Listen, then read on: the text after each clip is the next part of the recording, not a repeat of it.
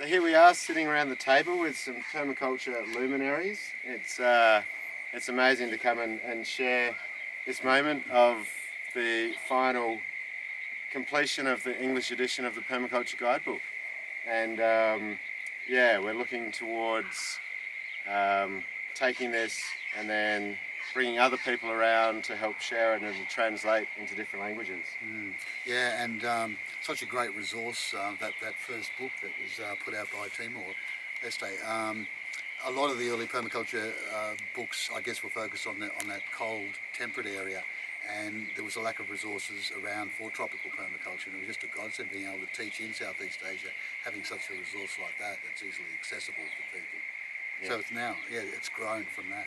Yeah. The thing I remember from when we did that launch back in 2015 was the work that you were doing with everyone on the ground out there to get as much information in each drawing as possible. Yeah. That at that point the drawings were an incredibly rich resource, but to now have it translated and to then see it translated into many more languages will bring so many new layers to the drawings. Yeah. For people that haven't been there without that translation. So it's very exciting. Yeah, and also this Tropical Permaculture Guidebook, it's in English. So because of the original, we translate into 3 languages: Tetum, Bahasa Indonesia, and English. So then, after being adopted in Indonesia after tsunami in Aceh 2002, so then Permatil with Lachlan, we adopted, then we come up with 2nd edition, which is published in 2008.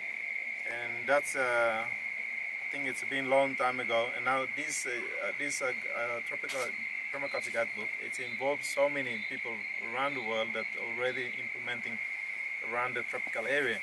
So this first edition, this book is in English. So now we're trying to look at possibility of translate back to Tetum and also to other languages as well. Yeah.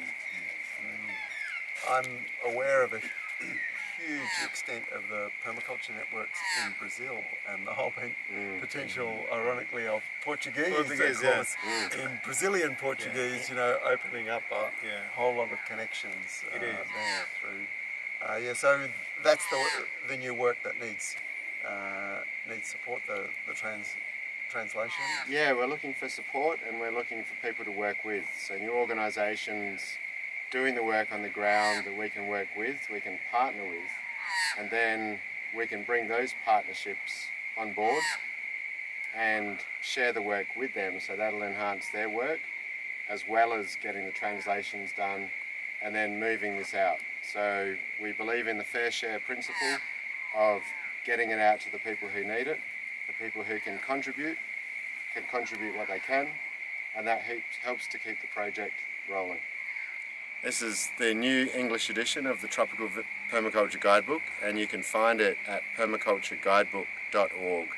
We'd love to thank everyone who has contributed so far to the production of this to get it where it is, and we're looking forward to taking it to the next stages to translate into multiple languages of the tropical regions. Thanks.